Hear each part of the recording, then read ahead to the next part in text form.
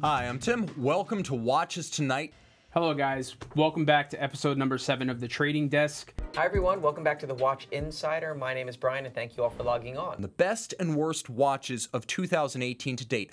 Ours is a front-loaded industry. You see pre-SIHH stuff in October, November, December of the prior year. And then SIHH hits, and the Basel brands start releasing stuff during SIHH. Then you see pre-Basel stuff, and the SIHH brands show you stuff that they tease on the eve of Basel to steal Basel's thunder. And pretty much everything comes out at Basel because, let's face it, Swatch Group, Rolex, LVMH, and Patek.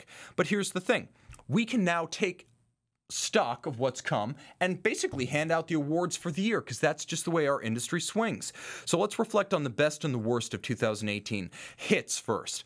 I'm going to award category size recognitions to the year's best. So category style, biggest surprise. I was thinking the IWC Paul Weber, but Richemont's done a jumping hour, jumping minute with Longa. The Omega Seamaster Diver 300-meter limited edition in rose gold, titanium, and tantalum was a big surprise. Not because they chose to make this a special edition on an anniversary year, it's 25 years since we saw the first Seamaster 300-meter divers, but because they chose to pay tribute to a relatively obscure tritone chronograph from the 1993 debut year, a watch I once called the perfect Bond watch for a Bond villain. So, an obscure version of a popular watch line. I love the logic, but there's more going on here. 2,500 pieces, $13,000 US. I think this is going to be one of the few two-tone, okay, tritone watches that you can buy at list and expect to hold its value at list. I think it's going to be that popular. After watching the Spectre 300 meters hold their value, and that was a 7,007 piece in steel. That was a 7,007 piece limited edition. I think 2,500 of these will absolutely reward those who choose to go big and not go home. Miami Beach style, but I think it wears well anywhere. A timeless design. The longest legged of the Seamasters. Think of another Seamaster design that's lasted a quarter century. I can't. Finally, this thing could actually steal sales from Blancpain, the appointed purveyor of luxury dive watches at Swatch. Let the games begin. Okay, best dress watch. This one hits close to home because I seriously thought about buying it. A Lange & Söhne Saxonia Thin Copper Blue. Okay, forget the triple split. This was the story of Lange's 2018. Take a good look at that. If we can go full screen, guys, I'd be much obliged. An emotional force of nature masquerading as a watch. That's what this copper blue is. A relentless torrent of power and grace from a brand that needs exactly this watch at exactly this moment.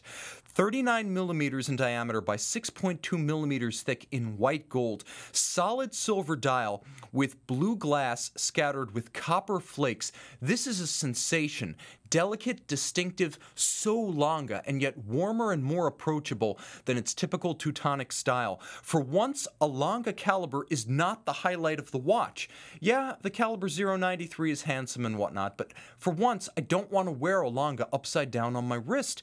And that's a good thing. This is the new face of the brand. This could be Lange's FP Journe Chronomètre Bleu. It's sized to compete at 39. It's styled to compete without being derivative. And at $22,000 US, it's priced within about 800 US bucks of Journe's heavy hitter. Lange.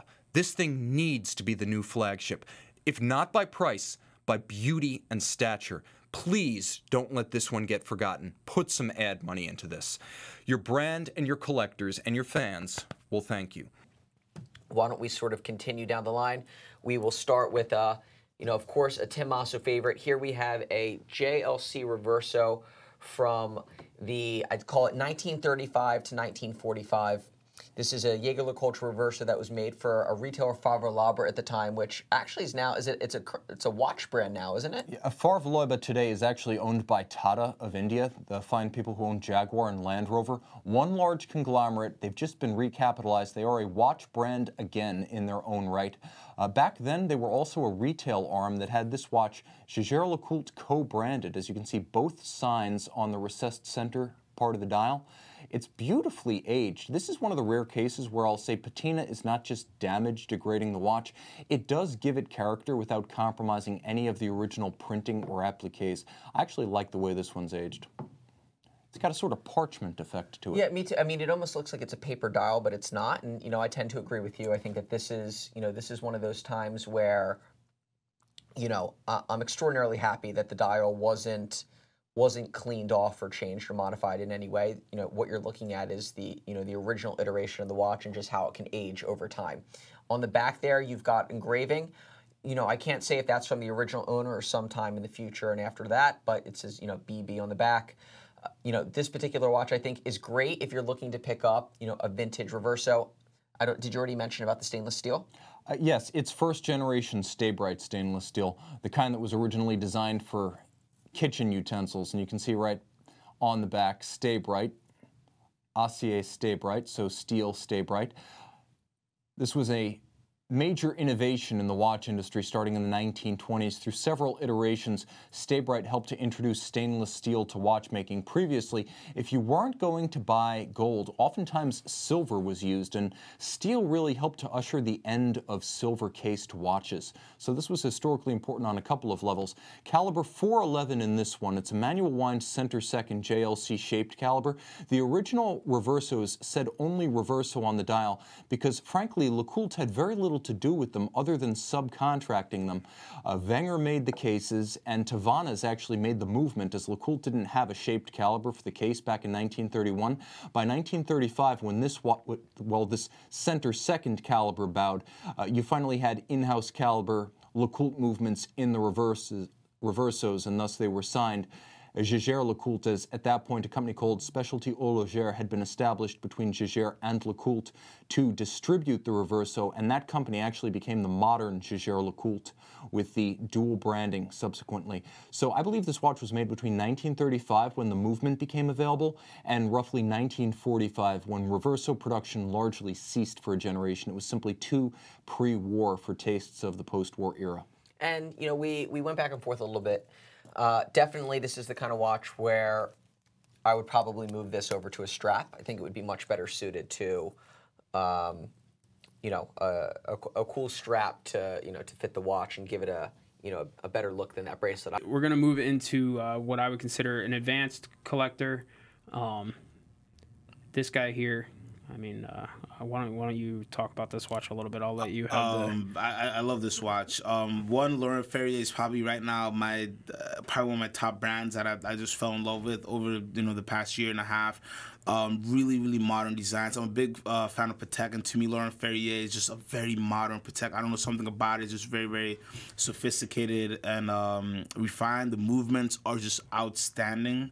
If you ever get a chance to see one in person, which is very hard, I think they make 120 pieces a year, or something around that number. It's one, when I talked to him, I think it was like 140 to 160 pieces. Mm-hmm. So it's very, very low production. Maybe Dufour is maybe smaller than that.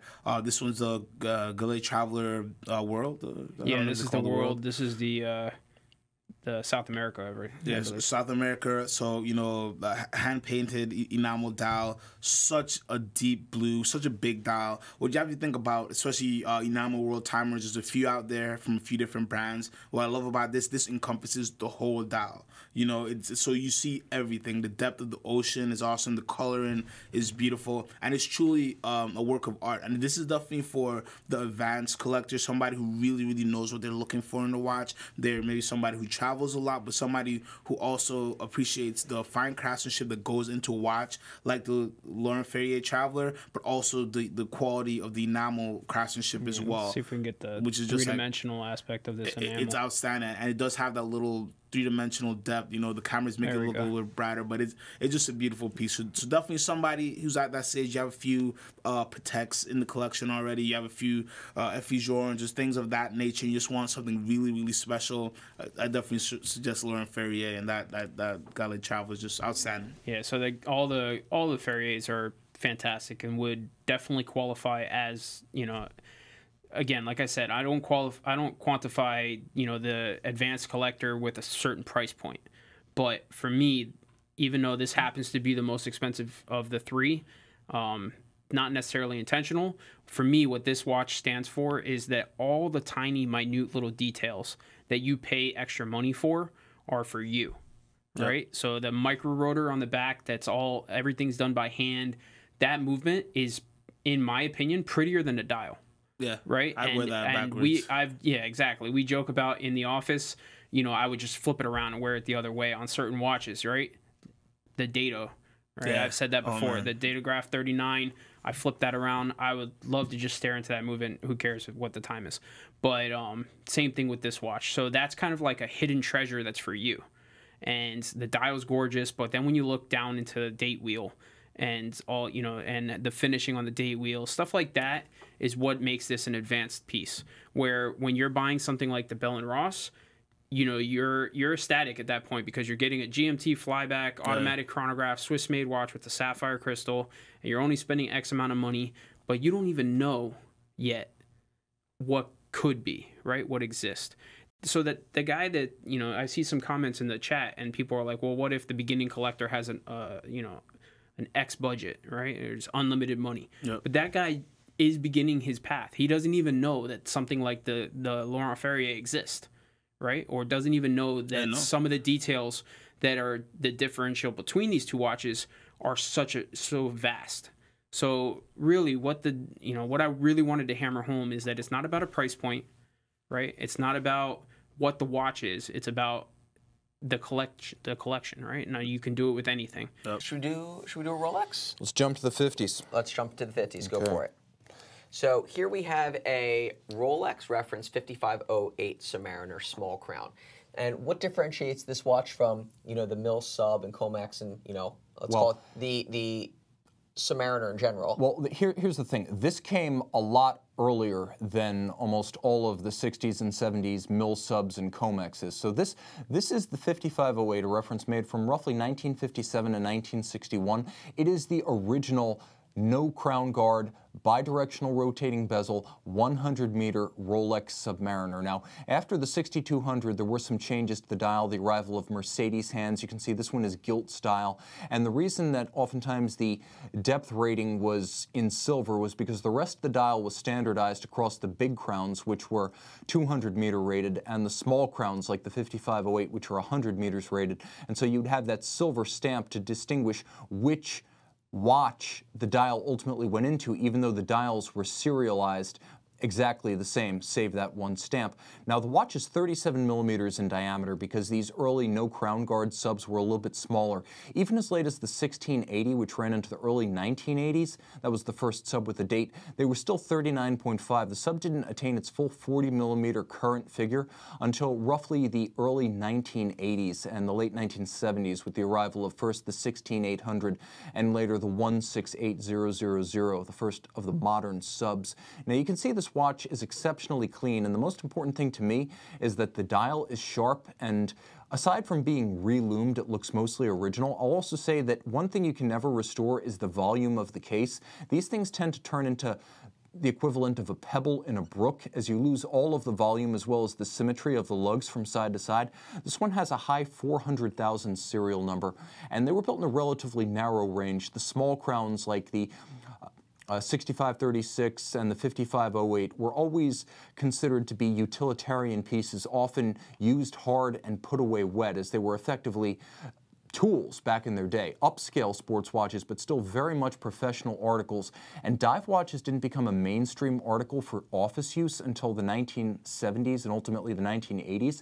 So the survival rate on these early subs, considering how they were treated in general, is exceptionally low. It's always a rarity to see a 37 millimeter steel sub in the modern day in this kind of condition. Yeah, and what I was saying is, unlike the big crowns, Comex, and Mil Subs, you know, what sort of distinguishes this watch is that it really hasn't been a part of the major Rolex frenzy. I think that the 5508 has sort of flown under the radar. It definitely has appreciated in value over time, you know, in that all boats rise with a rising tide. But I still think that there's considerable value in these watches given what comparable models from the era are currently bringing at auction and what you can purchase these watches for. Best co-branding. Here's one that's going to be a bit controversial. Roger Dubuis and Lamborghini, as Blancpain's 10-year awkward shotgun marriage, lurches toward divorce, were greeted by Lambo's surprisingly apropos new flame. The watches, like the cars, are brash and powered by no-holds-barred sybaritic arrogance. It's kind of Roger Dubuis' thing, but that's good because Lamborghini works the same way. The quality is there, no apologies are made, and Roger Dubuis, at least in terms of design and focus on its clientele and style, might be the single most driven and focused brand in the Richemont labyrinth right now. 5,000 watches a year, and they're having no trouble selling them to the kind of guy who ordinarily would buy Richard Mille, which means they're right on target. And you need more evidence? Well, there's a reason that outgoing Roger Dubuis CEO Jean-Marc Pontrouet was handpicked by Richemont Kaiser Johann Rupert to run Panerai, Rupert's favorite child, as the outgoing Angelo Bonatti retires in glory. The product from Dubuis right now, especially the Lamborghini line, is convincing. Geneva hallmark, modern materials, outrageous size and style with no compromise in finish or watchmaking. These watches deserve your respect even if you don't love them. And now, the Dubuis partnership with Pirelli, which was puzzling at first as a standalone, makes far more sense as a supporting actor than the leading role it assumed just a few months ago. The Pirelli thing finally fits. Ultimately, Richard Mille is the target. But here's the thing, Dubuis is on track for a titanic clash with Richard, and I think they've actually got the guns to go head-to-head with this man in his best now. Dubuis has all of the sizzle and all of the steak. As I said earlier, let the games on wrist and track begin. Okay, best sports watch. It's tough to redo one watch, so Rolex gave us 4. The Rolex GMT Master 2 as a family has to sweep this category because it manages to be almost everything to all people, and yet it does so with almost zero compromise. That is the toughest assignment in the watch business. Not retro watches or revival watches, because like the Porsche 911, they draw on a heritage that is continuous. There was never a break in this lineage, and thus the GMT Master sails into 2018 in sizzling form, arguably stronger than it's ever been, so they will be sold out, waitlisted, and coveted to no end, and that includes the precious metals and two-tone. So first ever use of rose gold on a Rolex GMT. I predicted it pre-Basel, and it happened. First ever two-tone on a GMT involving rose gold, doubling up on the first, and the first ever use of a Pepsi bezel Cerachrome on steel. So the return of Rolex's traditional GMT Jubilee bracelet option is essentially the missing in action Rolex bracelet always offered, but not since 2008. It belongs on the revival of the Pepsi in steel. Also, it protects the buyers who paid $38,000 for the white gold Pepsi from 2014 to 2017, so Rolex is still doing well by its premium buyers and early adopters. Finally, it is hard to mess with success. Every brand fears updating a classic, generally takes no chances, and still comes up short. Rolex shot nothing but net from the three-point line, and if you're not familiar with idiomatic English-American expressions, that just means they tried something really hard and they executed it perfectly.